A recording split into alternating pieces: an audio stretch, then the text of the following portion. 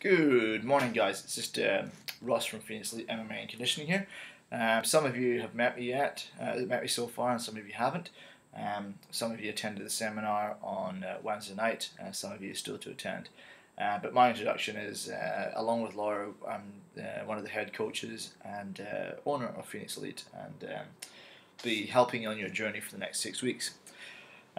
We just wanted to do a quick video. I just wanted to do a quick video based on mindset and based on kind of the mental approach and the mental benefits of being strong during the course of this period. For those who have already been to the seminar would recognize some of these phrases, but one of the things I wanted to discuss is when we're dealing with a 6-week program, effectively a month and a half of your life, not a great deal of time frame, not a great deal of time commitment given by you. We can get you phenomenal results, but because it's such a short time frame, there's very little room for human error or for slip-ups like you normally would do. In a 12-week or a 6 months or whatever, when we're dealing with athletes and clients that we've worked with, there's a little bit more room for error. So if people have a mess up on an ugly Friday or just a bad couple of days, we can to be able to recover from that because there's a little bit of that kind of leeway. But when you're dealing with 6 weeks, it's a very small window of potential kind of slip-ups.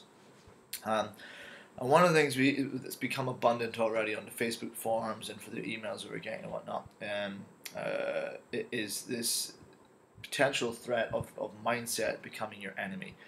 We do seminars and we do talks on this quite a lot. Mindset is such a critical part of you achieving your goals. All the tools can be placed out in front of you, the training, the nutrition, all that sort of stuff.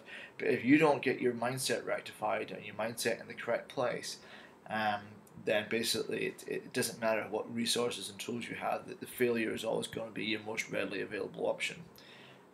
You hear these cheesy lines and these cheesy kind of motivational speeches where they say, "Oh, failure is not an option." Well, as the charming Chael Sonnen once said, failure unfortunately is the most readily available option. It's easy to fail. That's why most people do it. But we fail because of our mindset more so than any other time. 99% of the time, our mindset is what causes us to fail, specifically when we're talking about nutrition and body composition and fitness goals. One of the things I talk about in the seminar is a history. We create a history. We're creatures of habit. You get up in the morning, you go through the same routine. You put your socks and shoes on exactly the same way you do every morning. You get out of the door at exactly the same time. You go to work, you sit at your desk, and you go through the same routine. You buy your coffee from the same place, so forth and so on. You create these habits. And it goes far beyond that. It's psychological as well, as much as anything else. If we create a pattern of failure when it comes to nutrition and diets, then that pattern will repeat until we choose to break it or until we do something to break it. When I say a pattern of failure with diets, if you're one of these people, and this is not an insult in any way, shape, or form, this is mainstream peddling this stuff to you. If you're one of these people who has traditionally sought diet after diet, training plan after training plan, and your main decision is based on how easy it looks, or how delicious it looks, or how whatever your motivational is, chances are you're picking it for the wrong reason. We don't promise a quick fix, nor do we promise a fluffy approach to it. We train hard, and we're disciplined with our eating. And one of the things I'm seeing already, which is one of these key indicators of setting yourself up for failure, is these questions and emails we're getting on the forum in regards to treats, paleo treats, healthy treats. What type of sugar alternative can I have in my coffee? What kind of sugar alternative am I allowed to use during this course of time? The short answer, the realistic answer, if we wanted to be really blunt, is none. But we understand this is a learning process and we do want this to be a lifestyle afterwards.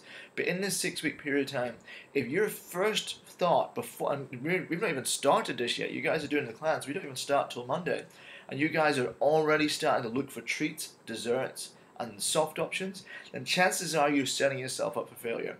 If your mindset is already focused on what delicious celebratory meal you're going to have at the end of the 6 weeks, then you're setting yourself up for failure. If you're already putting most of your time and effort into researching what treat, what paleo dessert you can have on a nightly basis or every couple of nights, or what delicious snacks you can make, chances are you're setting yourself up for failure, and we do not want that. As I said at the beginning, small room for error. So if you do not have to have a treat, if you do not have to have a dessert, then don't. Don't touch it. Don't look for it. Put your first and foremost energy and expectation into how I can get my eating in control, how I can get the best out of my good, clean, wholesome food. That should be your first priority. Do not look for things outside of the books that we give you.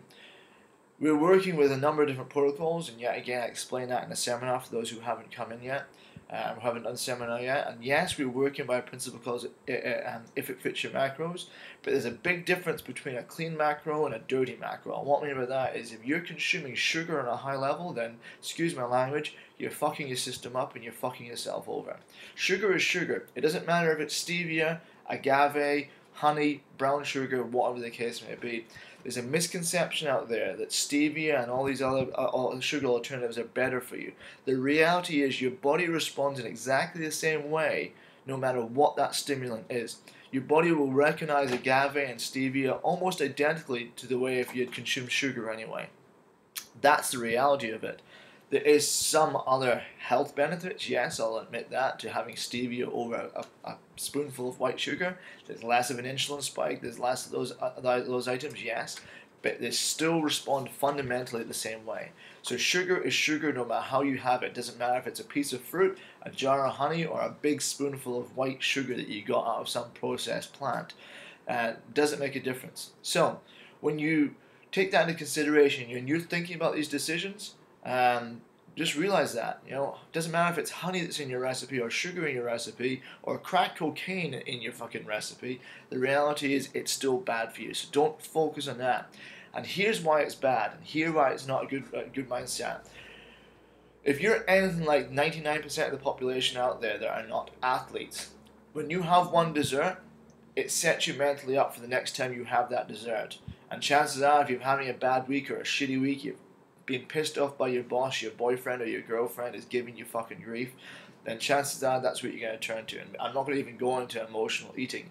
But if you have a plate full of treats in your fridge that you've made, and I don't care if they're paleo treats, a treat is a treat. You have one, you've had a shitty week, chances you're going to have two. Next thing you know, you find yourself going to the fridge just randomly throughout the week and having one of those. And you've broken the pattern of success. And you create these negative cycles where you actually become more and more comfortable with breaking your discipline. You become more and more comfortable with accepting failure. And this is a pattern we've created before. So yet again, just like I've made to most of the other groups, and Laura, I've said to a lot of the other guys we've dealt with in the past, here's my challenge. For this 6 weeks, by all means research it. But here for the 6 weeks, I do not want you to have a single dessert or a single treat. Fuck the dessert, fuck the treat. Focus on how good you're going to feel and how good you're going to look at the end of the 6 weeks.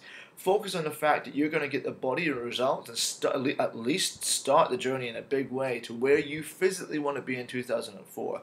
We advertised this product as basically making this a breakthrough year. Make it a breakthrough year by fucking the desserts off, getting rid of the sugar, getting rid of the shit, and stop focusing on that and instead focusing on good wholesome food that's going to fuel you the right way and give you the body that you want, give you the feeling that you want at the end of this. That's my challenge to you. That's our challenge to you. So for all those guys who are spending hours Googling paleo desserts and figuring out which is better out of honey, sugar, and all the other crap out there, simple answer is none. Challenge has been laid down. Up to you guys if you want to take it or not. But if you want the best out of this 6 weeks, focus on the good. Focus on being focused and driven the entire time and disciplined, and fuck the desserts off. Anyway, guys, I'm looking forward to training with you guys. Looking forward to being part of your guys' journey. I know Laura and Nat and the other guys are all looking forward to kicking this year off with a fantastic group of people. From the forums and from the emails, you all seem like a fantastic bunch. Really good guys who are in the same sort of mindset as what we like to have in our gym, in our community, and in our family.